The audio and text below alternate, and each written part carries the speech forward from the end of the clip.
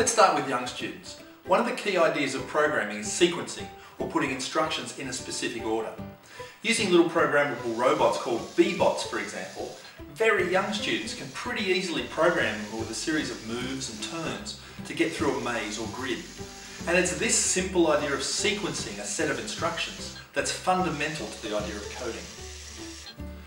Although I really like the idea of programming real physical objects like robots, if you have access to iPads, there's a couple of apps that can help your kids learn these same core ideas of sequencing. So B-bots, for example, is also available as an iPad app. And just like the actual toy robots, it requires younger students to carefully think through the steps for getting through a series of increasingly complicated mazes. And the higher levels actually get quite challenging. Similar to this idea is Daisy the Dinosaur.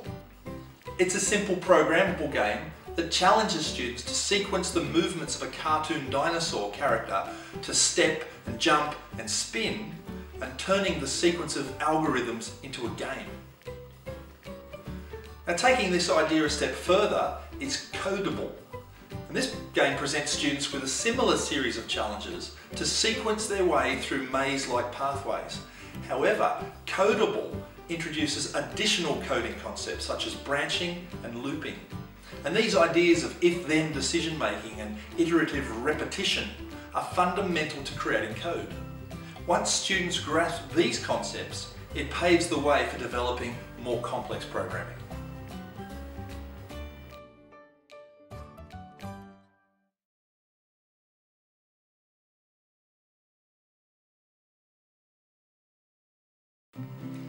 Once students grasp these key ideas, sequencing, branching and repetition, it opens the door to a number of other interesting coding tools for young minds.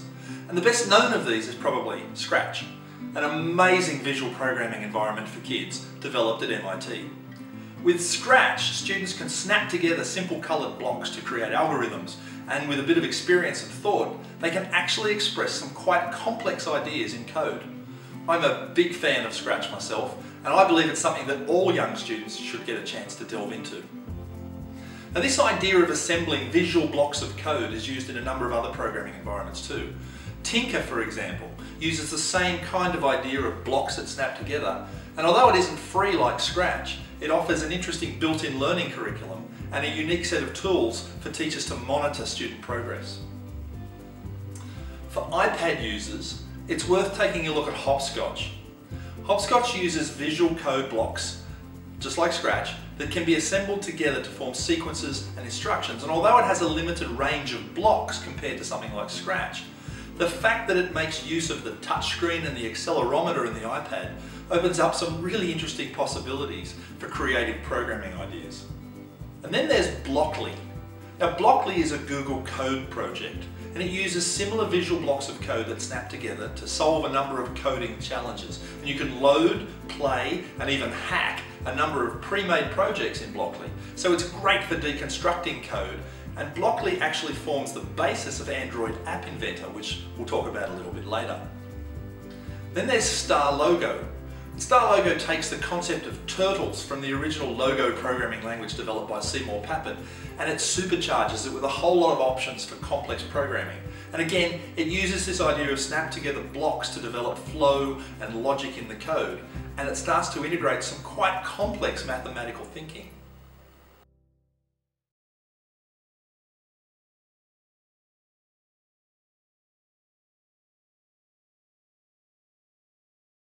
As you look at all these different tools, you start to realise that the ideas behind coding are not that difficult.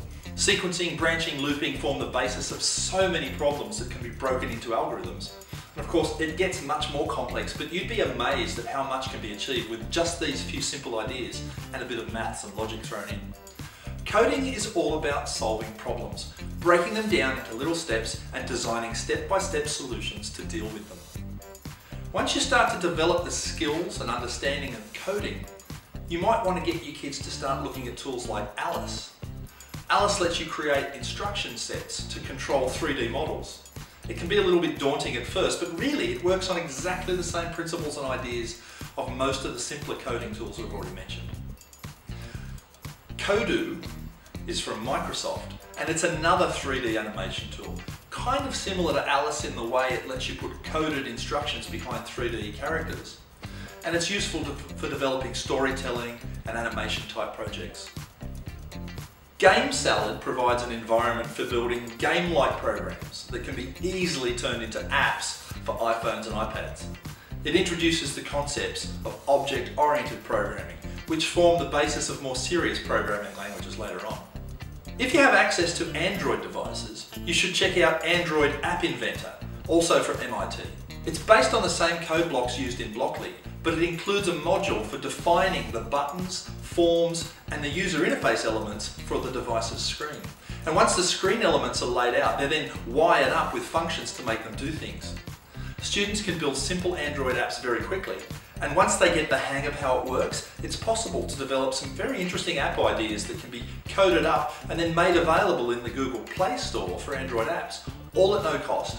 And some kids will find that very motivating. If you have the hardware to go with it, LEGO Mindstorm's RoboLab lets you program robots made with LEGO. And these robots, based on LEGO's NXT or EV3 units, are great fun to build and program, and there's tons of resources and tutorials online, as well as a thriving RoboCup culture of competitions and challenges all over the world. Robotics seems to really motivate kids.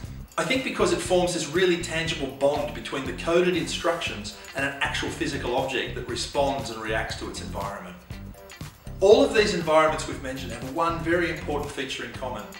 Not only do they allow you to create code that gives a predictable result, but they also let you see how the code was created.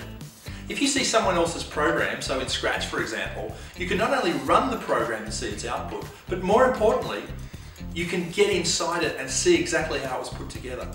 In the programming world, this idea is known as open source, and the ability to see each other's code, to learn from it, copy it, remix it, and share it, forms a fundamental part of the culture of programming. In coding, you learn from each other, and it's this social aspect of coding that's really important.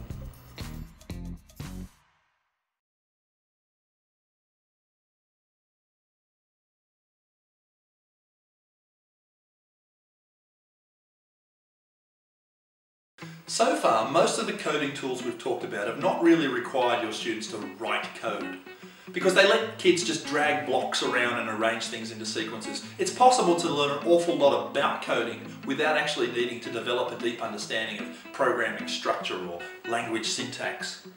However, once your kids grasp the core ideas of coding, many of them will actually want to go further and learn a real programming language. And there are literally hundreds of programming languages, but the best ones for anybody wanting to learn would probably be Python or Ruby. And both these languages are free, they can be installed onto personal classroom computers or laptops, and there's a lot of resources online for learning how to use them. In the classroom, it's worth taking a look at Ruby for Kids, which will step you through the basics of programming with Ruby. If you decide to learn Ruby, it's also a good idea to take a look at Hackety Hack, an online interactive tutorial to help you get up and running fast with Ruby. If you prefer Python, but you have kids with iPads, you can even get Python for iOS. It's available in a number of versions, so whether you want to learn to use the classic Python 2.7 version or move on with the latest 3.x versions, you can get either. It's pretty cool that you can actually do serious programming on an iPad. And because Python is incredibly popular as a great first language to learn, there are tons of online tutorials and websites that teach you how to get started. If you really want to do some serious coding and you're on an iPad, you should look at Codia, an absolutely amazing coding environment that runs the Lua programming language from South America. Lua is yet another possible language your kids could learn, and it seems to have clean syntax and would be similar to learning something like Python or Ruby. Codia has powerful code completion and syntax correction built into it, so it's much easier to learn, and it lets you build some amazing games. Check out the included programs to get a taste of what's possible with Codia. Or try playing Cargo Bot from the Apple App Store, a game built entirely in Codia. And if you want to see how Cargo Bot was created, The open source code is available inside Codio, and amazingly, all of this is available on an iPad. And if those languages are not enough for you, there's always Dart, a programming environment created by Google. It's powerful, flexible, relatively easy to learn, and it produces output in JavaScript with plenty of built-in libraries and APIs that take full advantage of the web. For your students who really want to geek out on this stuff, there are plenty of great choices. Of course, this level of coding might not be for everyone, but it certainly is for some. There are kids who absolutely come alive with this stuff, who are incredibly passionate about it. And as teachers, it's good to know this stuff exists so that we can at least connect our kids with these tools.